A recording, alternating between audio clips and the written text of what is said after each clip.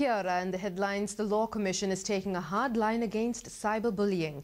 It has just released a report on harmful digital communications after growing concern from police, coroners and teachers spurred the Justice Minister to ask the Commission to fast-track its work in this area. Recommendations include a communications tribunal, school-based anti-bullying programs and making cyberbullying a criminal offence. However, Professor John Burrows QC cautions that should be a last resort.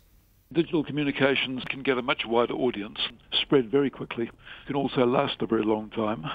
Sometimes they're anonymous too, which adds, I think, in some cases to a sense of threat. We'd see the criminal offence we've talked about as being pretty much the end of the line, hopefully not used very much, and particularly in the case of young people. But the mere fact it's there serves as a deterrent. The Department of Conservation is being prosecuted for the death of a Romanian volunteer. The Labour Department has charged DOC for failing to ensure the safety of Mihai Mancasnagi, who died on Raoul Island in January while taking water temperature readings. DOC has not entered a plea. Opposition parties are furious that the Social Development Minister hasn't accepted her error in releasing private income details about a beneficiary.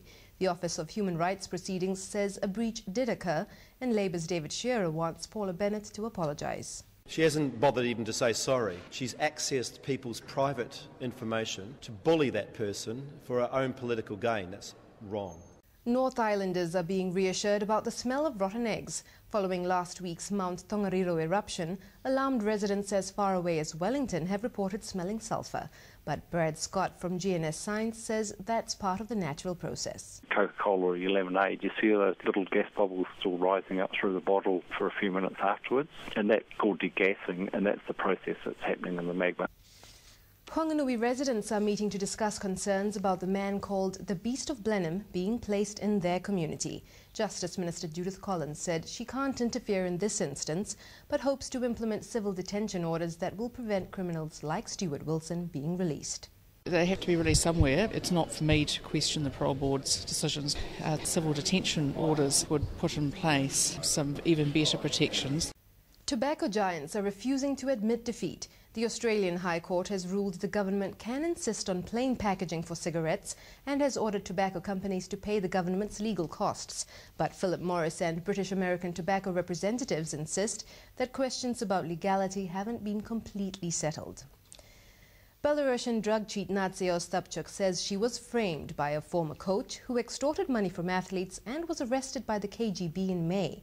Minister Murray McCulley is dismissing the disgraced shot putter's extravagant claims. Very happy for the IOC process to take its natural course. It seems to be perfectly satisfactory. New Zealand is very involved in the World Anti-Doping Agency, so it's very important to see the proper standards adhered to.